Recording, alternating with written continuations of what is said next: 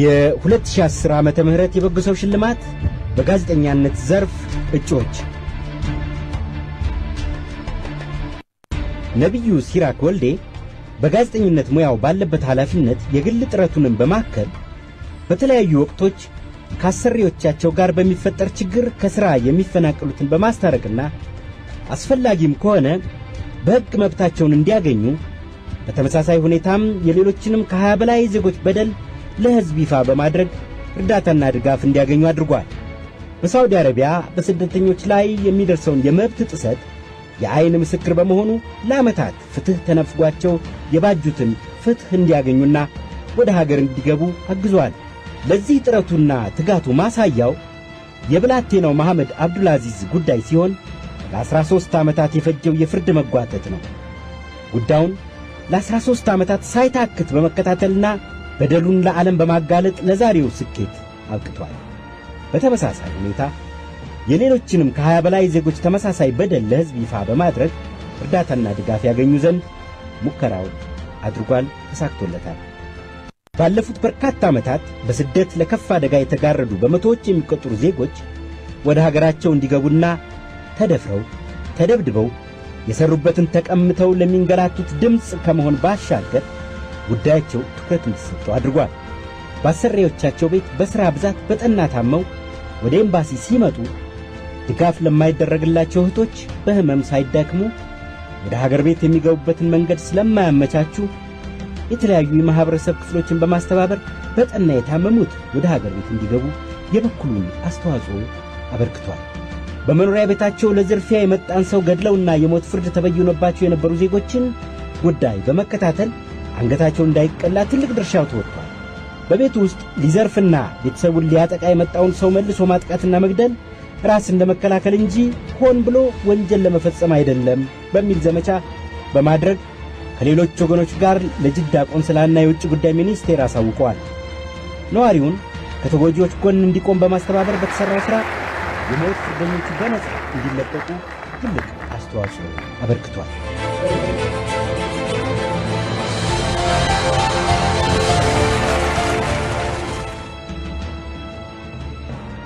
ጥበቡ በለጠ ጋዜጠኛ ጥበቡ ትምህርትና የጋዜጠኝነት ሙያውን በጣም የሚወድ ሲሆን በጋዜጠኝነቱ ዘርፍም ብዙ ሰርቷል። በአዲስ ዜና ጋዜጣ ላይ የባህል፣ የታሪክ፣ የኪነ ጥበባትና የፖለቲካ አምዶችን እስከ 1997 ዓ.ም ድረስ ያዘጋጅ ነበር። ጋዜጣው ሰፊ ተቀባይነት እንዲኖረው ካደረጉ ጋዜጠኞችና ሠራተኞች አንዱ ነው። በዚሁ ጋዜጣ ላይ በበርካታ ርዕሰ ጉዳዮች ላይ ሲሰራ ቆይቷል። በ1966ቱ አብዮት ወቅት በደርግ ለተረሸኑት 60ዎቹ የቀዳማዊ ኃይለ ሥላሴ ከፍተኛ ባለሥልጣናት በወቅቱ የነበረው መርማሪ ኮሚሽን አስተዋጽኦ አድርጓል የሚለውን ሐሜት እውነታው ምን እንደነበረ የምርመራ ጋዜጠኝነት ሰርቶ እውነታውን በተከታታይ እትሞች አውጥቷል። ነጻ ፕሬስ በኢትዮጵያ በሚል ርዕስ ሰፊ ጥናት አድርጎ በተከታታይ አሳትሞ አስነብቧል። የሥነ ጽሑፍ ሊቃውንቶችንና የታላላቅ ደራሲያንን የታሪክ ሰዎችንና ለኢትዮጵያ በጎ የሰሩ ሰዎችን ታሪክና ሥራዎች ጽፏል። ጥበቡ ከሁለት ጓደኞቹ ጋር በመሆን አዲስ ጥበብና ባህል የተሰኘ ድርጅት በመክፈት በኢትዮጵያ ታሪኮችና ባህሎች ላይ መስራት ጀመረ። ከነዚህም ውስጥ ሎንዶን ውስጥ ብሪቲሽ ሙዚየም ተሸላሚ የሆነውን ዘጋቢ ፊልም ላሊበላ ትንግርትና ምስጢራት፣ ላሊበላ ወንደርስ ኤንድ ሚስትሪ እና ጎንደር አን አፍሪካን ሲቪላይዜሽን እንዲሁም በኢትዮጵያ በኡጋንዳ በኬንያና በታንዛኒያ ውስጥ ያሉ ሴቶችና ሕፃናት የሚደርሰባቸውን አስከፊ ተጽዕኖ የሚያስቃኝ አቢዩዝ ኢኖሰንስ የተሰኘ ዘጋቢ ፊልም አዘጋጅቷል። በኢትዮጵያ የበራና ጽሑፎችና ስነ ጽሑፎቿ ላይ አያሌ ጥናትና ምርምር አድርጎ ዶክመንተሪ ፊልም ሰርቷል። የደራሲና አርበኛ ተመስገን ገብሬን የሕይወት ታሪክና ሥራዎች በአዲስ አበባ ዩኒቨርሲቲ የሥነ ጽሑፍ መምህር ከሆኑት ከረዳት ፕሮፌሰር ደረጀ ገብሬ ጋር በመተባበር ሰርቶ ሕይወቴ በሚል ርዕስ አሳትሞለታል።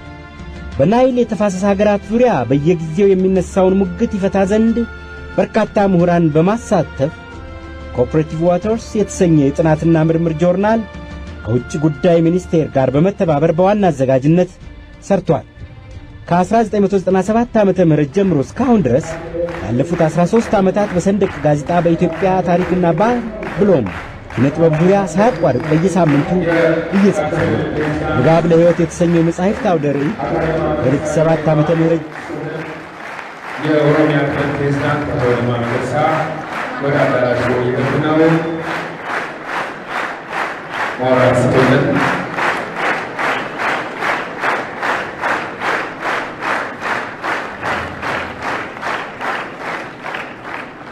ዘጋቢ ፊልሙ ይቀጥላል። ኢትዮጵያ ከተሞች ጀምሮ እስካሁን ድረስ የንባብ አምባሳደር ሆኖ ከማገልገሉም በላይ ከኤግዚቢሽኑ አዘጋጆች አንዱ ነው። በልዩ ልዩ የኢትዮጵያ ከተሞች ውስጥ እየሄደ ስለ ንባብ ጠቀሜታ አነቃቂ ንግግሮችን ለልጆች ለወጣቶችና አዋቂዎችም ያቀርባል። ጥበቡ በለጠ በአሁኑ ወቅት ጋዜጠኛ ነው።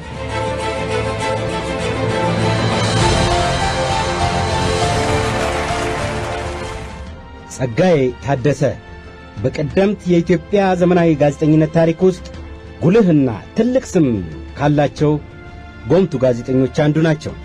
ከ1953 ዓመተ ምህረት ጀምሮ ለ10 ዓመታት በእንግሊዝኛው የኢትዮጵያን ሄራልድ ጋዜጣ ሲሰሩ በጥሩ ኤዲተርነታቸው ብቻ ሳይሆን በፓርላማና በአፍሪካ ህብረት ዘጋቢነታቸው ነበር የሚታወቁት። በጋዜጣው ለመጀመሪያ ጊዜ የስፖርት አምድን የከፈቱ ናቸው። የብዙ ጀማሪ ጋዜጠኞችን ብዕር እያረቁ ብቁ በማድረግም ይታወቃሉ። ጸጋዬ በኢትዮጵያ የመጀመሪያው ኢትዮጵያዊ የውጭ ሚዲያ ዘጋቢ ኮረስፖንዳንት ናቸው። በግዙፉ የእንግሊዝ ዜና አውታር ሮይተርስ ከ37 ዓመታት በላይ ሲያገለግሉ በርካታ ችግሮችን እየተጋፈጡ ፈተናዎችን እያለፉ ስኬቶችን እየተጎናጸፉ ነበር። በደፋርነታቸው በፍጥነታቸውና በሙያዊ ስነ ምግባር ጠባቂነታቸው የሚታወቁት ጸጋዬ በቀዳማዊ ኃይለ ሥላሴ በደርግና በኢህአዴግ ዘመናት የነበሩ የፖለቲካ ውጥንቅጦችን የሕዝብ ንቅናቄዎችን ለዓለሙ ማህበረሰብ ቀድመው አሳውቀዋል። በዚህም ስማቸውና ሥራቸው ከሀገራቸው ይልቅ በሌሎች አገሮች ገኖ እንዲወጣ አድርገዋል። በክብርና በሽልማት ከሮይተርስ ለጡረታ ወግ እስኪበቁ ድረስ በአዛውንትነት ዘመናቸው ጭምር ከወጣት ጋዜጠኞች ጋር እየተሯሯጡ መረጃ ለማግኘት ያደረጉት የነበረው ጥረት እና ትግል ባለቆቻቸው አልፎ በሙያ አጋሮቻቸው ጭምር አድናቆትን እንዲቸሩ አስገድዷል። በራስ የመተማመን ብቃታቸው ከፍተኛ ነው። በፍጥነታቸውና ቅልጥፍናቸው አንዳንድ የውጭ ሚዲያ ዘጋቢ ወዳጆቻቸው የዜና አፍታን ቀድሞ የሚጨልፍ ስኩፕ ጆርናሊስት የሚል ቅጽል ሰጥተዋቸዋል። ጋሽ ጸጋዬ ለበርካታ ዘመናት የኢትዮጵያ ጋዜጠኞችና በኢትዮጵያ የውጭ ጋዜጠኞች ኮረስፖንዳንት ማኅበራትን በሊቀመንበርነት መርተዋል። አብዛኛውን ዘመናቸውን በጋዜጠኝነት ሙያ ውስጥ የኖሩ እንጂ ስኬታማ መምህርና የግል ማስታወቂያ ድርጅት ባለቤትም ነበሩ። ሀገራቸውን ይወዳሉ፣ ሕዝባቸውን ያከብራሉ። በሮይተርስ ኤዲቶሪያል ቢገዙም አገራቸውን የሚጎዳ ተግባር በፍጹም ፈጽመው አያውቁም። በዚህም ዛሬ ላይ ጸጸት ውስጥ የሚከታቸው ነገር የለም። ለቀረባቸው ከአንደበታቸው የሚወጣው አገራዊ ትርክት ያፈዛል። በሙያቸው ያካበቱትን ዕውቀትና መረጃ ለሌሎች ሲያካፍሉ አይሰስቱም። ዛሬ ከንቁ አእምሮና አካላዊ ብቃት ጋር እየኖሩ ያሉት የ86 ዓመቱ ጎምቱ ጋዜጠኛ ጸጋዬ ሥራ ይቅደም በሚል በሕዝብ ዘንድ ለመታወቅ ፈቃዳቸው ሳይሆን ቀርቷልን። በሙያቸው ያካበቱትን ዕውቀትና መረጃ ለሌሎች ሲያካፍሉ አይሰስቱም። ዛሬ ከንቁ አእምሮና አካላዊ ብቃት ጋር እየኖሩ የሚገኙት የ86 ዓመቱ ጎምቱ ጋዜጠኛ ጸጋዬ ሥራ ይቅደም በሚል በሕዝብ ዘንድ ለመታወቅ ፈቃዳቸው ሳይሆን ቀርቷል። እነሆ ቀኑ ፈቅዶ ማንነታቸው ይታወቅ ዘንድ ደረሰ። ወይም ምንጮች ተመልክተናል። ጋዜጠኝነት እና ወታደር ጋዜጠኛና ወታደር አንድ ናቸው ይባላል። ጋዜጠኛው ብዕሩ፣ ድምፁ፣ ሐሳቡ፣ እይታ ሁሉ የተሟላ ትጥቅ እንዳነገበ ወታደር ነው። በንስር አይኑ አነጣጥሮ በተባ ብዕሩ ተኩሶ የሕዝቦችን ሰላም የሚሰብክ ፍቅርን፣ ማህበራዊነትን፣ አንድነትን፣ እርቁ ሁሉ የሚያስተጋባ ሙስናን፣ የመልካም አስተዳደር እንከንን፣ የአገልግሎት አሰጣጥ ችግሮችን ሁሉ ነቅሶ የሚያወጣ ለሙያውና ለሙያዊ ስነ ምግባሩ ብቻ የቆመ ጋዜጠኛ የሀገር እድገት፣ የህዝቦች አንድነት ተሟጋች ነው። በብዙ ሚዛኖች ተለክተው በዚሁ ሙያቸው የተመረጡት የዘንድሮቹ እጩ ጋዜጠኞች ታዲያ ጸጋዬ ታደሰ፣ ጸጋዬ ሮይተርስ፣ ጥበቡ በለጠና ነብዩ ሲራክ እንደሆኑ ይታወቃል። በሚዲያና ጋዜጠኝነት ሙያ የዘንድሮ አሸናፊ ማን ይሆን? ባለፈው ዓመት በመምህርነት ዘርፍ ተሸላሚ የሆኑት አቶ ማሞ ከበደ ሸንኩት እኚህን ተሸላሚ ወይም ተሸላሚውን ጋዜጠኛ ሰውቁናል። እሳቸውን ወደ መድረክ እንጋብዛቸው። ባለፈው ዓመት በመምህርነት ዘርፍ ተሸላሚ ነበሩ አቶ ማሞ ከበደ ሸንኩት።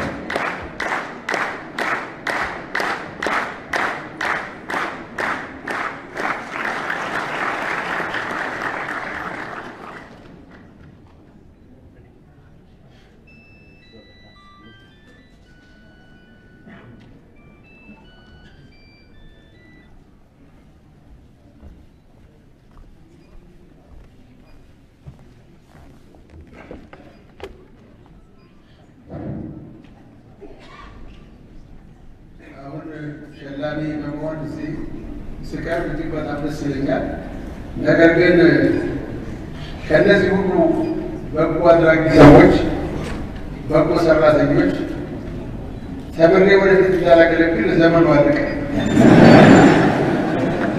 ስለዚህ አሁን እኔ የቀረኝ ማመስገን ብቻ ነው እና መመረቅ ብቻ ነው።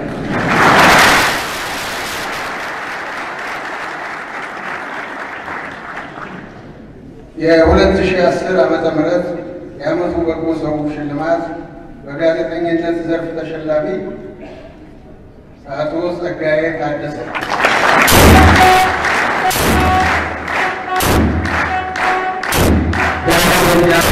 ጸጋዬ ታደሰ፣ ጸጋዬ ሮይተርስ የዓመቱ በጎ ሰው ሽልማት 2010 ዓመተ ምህረት ተሸላሚ አንጋፋው ጋዜጠኛ ጸጋዬ ታደሰ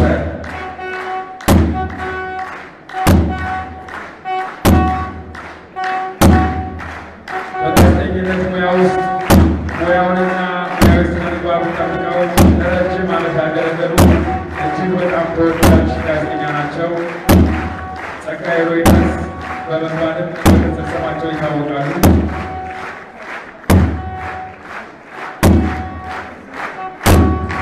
ዋሊያ ቢራና አቢሲኒያ የሁሉም ምርጫ ከልብ እናመሰግናለን። የዚህ ፕሮግራማችን አጋሮች ናቸው።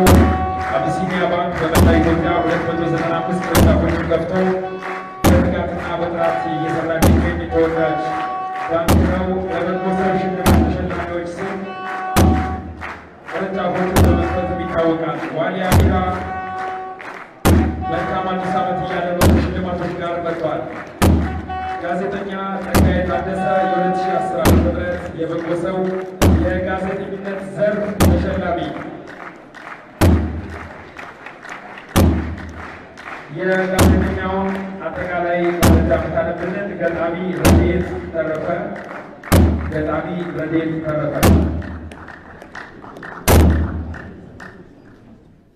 የሁለተኛ ዲግሪ ባለቤት የሆኑት አቶ ጸጋዬ ታደሰ በቀደምት የኢትዮጵያ ዘመናዊ ጋዜጠኝነት ታሪክ ውስጥ ትልቅ ስም አላቸው። ከ1953 ዓ.ም ጀምሮ ለ10 ዓመታት በእንግሊዘኛው የኢትዮጵያ ሄራልድ ጋዜጣ ሲሰሩ በበሳል ኤዲተርነታቸው ብቻ ሳይሆን በፓርላማና በአፍሪካ ህብረት ዘጋቢነታቸው ነበር የሚታወቁት። በኢትዮጵያ ሄራልድ ጋዜጣ ለመጀመሪያ ጊዜ የስፖርት አምድን የከፈቱ ናቸው። የብዙዎች ጀማሪ ጋዜጠኞችን ብዕር እያረቁ ብቁ አድርገዋል። አንጋፋው ጋዜጠኛ ጸጋዬ በኢትዮጵያ የመጀመሪያው ኢትዮጵያዊ ዓለም አቀፍ የውጭ ሚዲያ ዘጋቢ ኮረስፖንደንት ናቸው። በግዙፉ የእንግሊዝ ዜና አውታር ሮይተርስ ከ37 ዓመት በላይ ሲያገለግሉ በርካታ ችግሮችን እየተጋፈጡ ፈተናዎችን እያለፉ ስኬቶችን እየተጎናጸፉ ነበር። በደፋርነታቸው በፍጥነታቸውና በሙያዊ ስነ ምግባር ጠባቂነታቸው የሚታወቁት ጋይ ጸጋዬ በቀዳማዊ ኃይለ ሥላሴ በደርግና በኢሃዲግ ዘመናት የነበሩ የፖለቲካ ውጥንቅጦችና የህዝብ ንቅናቄዎችን ለዓለሙ ማህበረሰብ ቀድመው አሳውቀዋል። በዚህ ስማቸውና ስራቸው ከአገራቸው ይልቅ በሌሎች ሀገሮች በሌሎች ሀገሮች ገኖ እንዲወጣ አድርጎታል። በክብርና በሽልማት ከሮይተርስ ለጡረታ ወግ እስኪበቁ ድረስ ባዛውንትነት ዘመናቸው ጭምር ከወጣት ጋዜጠኞች ጋር እየተሯሯጡ መረጃ ለማግኘት ያደርጉት በነበረው ትልቅ ትግል ከአለቆቻቸው አልፎ በሙያ አጋሮቻቸው ጭምር አድናቆትን እንዲቸሩ አስገድዷል። በራስ የመተማመን ብቃታቸው ከፍተኛ ነው። በፍጥነታቸውና ቅልጥፍናቸው አንዳንድ የውጭ መገናኛ ብዙሃን ዘጋቢ ወዳጆቻቸው የዜና ፍታን ቀድሞ የሚጨልፍ ስኩፕ ጆርናሊስት የሚል ቅጽል ሰጥቷቸዋል። ጋዜጠኛዬ ለበርካታ ዘመናት የኢትዮጵያ ጋዜጠኞችና በኢትዮጵያ የውጭ ጋዜጠኞች ኮረስፖንዳንት ማህበራትን በሊቀመንበርነት መርተዋል። አብዛኛው ዘመናቸውን በጋዜጠኝነት ሙያ ውስጥ ኖሩ እንጂ ስኬታማ መምህርና የግል የማስታወቂያ ድርጅት ባለቤትም ነበሩ። አገራቸውን ይወዳሉ፣ ህዝባቸውን ያከብራሉ። በሮይተርስ ኤዲቶሪያል ቢገዙም አገራቸውን የሚጎዳ ተግባር አልፈጸሙም። በዚህም ዛሬ ላይ ጸጸት ውስጥ የሚከታቸው ነገር የለም። ለቀረባቸው ከአንደበታቸው የሚወጣው አገራዊ ትርክት ያፈዛል። በሙያቸው ያካበቱት ዕውቀትና መረጃ ለሌሎች ሲያካፍሉ አይሰስቱም። ዛሬ ከንቁ አእምሮና አካላዊ ብቃት ጋር እየኖሩ ያሉት የ86 ዓመቱ ጉምቱው ጋዜጠኛ ጸጋዬ ስራ ይቅደም በሚል በህዝብ ዘንድ ለመታወቅ ፍቃዳቸው ሳይሆን ቀርቷል። እነሆ ቀኑ ፈቅዶ ማንነታቸው ይታወቅ ዘንድ ደረሰ። አቶ ጸጋዬ ታደሰ ከላይ በተገለጹትና በሌሎች ዘርፎች የላቁና አሪያነት ባላቸው ለሀገራችን ባከናወናቸው ተግባራት የበጎ ሰው ሽልማት የ2010 ዓ.ም በጋዜጠኝነት ዘርፍ ተሸላሚ ሆነዋል። ጋዜጠኛ ጸጋዬ ታደሰ ጸጋዬ ሮይተርስ ሽልማታቸውን ይቀበላሉ። የ2010 ዓ.ም የጋዜጠኝነት ዘርፍ ጀግና ጸጋዬ ሮይተርስ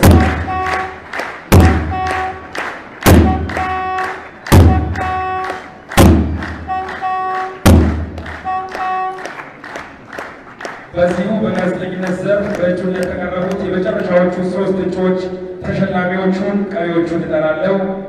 ጋዜጠኛ ጥበቡ በለጠ እጅግ አመለሸጋ በሙያው ከፍተኛ መስዋዕትነት እየከፈለ ያለ በአሁኑ ሰዓት የአሃዱ ኤፍኤም 94.3 ዋና አዘጋጅ በመሆን እያገለገለ ያለ ጋዜጠኛ ነው። ጋዜጠኛ ጥበቡ በለጠ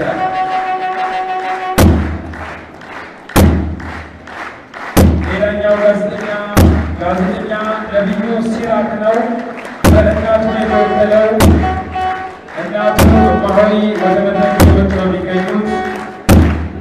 ጋዜጠኛ ነቢዩ ሲራክ ታሪኩ ሲከበር በሰማነው በርካታ ሙያዊ ተግባራት የከወነ ጋዜጠኛ ነው።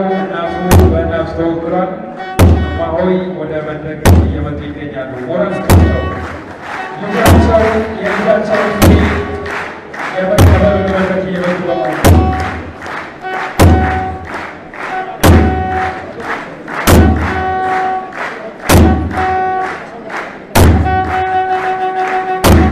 በነገራችን ላይ ዶክተር አብይ በሳውዲ አረቢያ ሄደው ወደዚያ ግንኙነቱ ያደረጉበትን ታሪክ ያወጣ ጋዜጠኛ ነው። ጋዜጠኛ ነቢዩ ሲራክ የወጣቱን ታሪክ ያወጣ ጋዜጠኛ ነው። አረብ ሀገር በሕክምና ችግር ምክንያት ችግር የደረሰበትን ሕፃን ዶክተር አብይ ወደዚህ ሀገር ያስመጡት እንደሆነ ይታወቃል። ይህንን ታሪክ የጻፈ ጋዜጠኛ ነው ነቢዩ ሲራክ። ሞራል ስኩል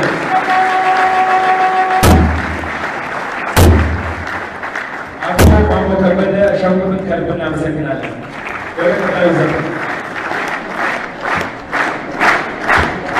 አቶ ከበደ ማሞ ሸንቁ በነገራችን ላይ የአምናው የበጎ ሰው ተሸላሚ ናቸው። ታስታውሷቸዋላችሁ። ይኸው አምና ተሸልመዋል። ዘንድሮ ሸላሚያችን ናቸው። እናመሰግናለን።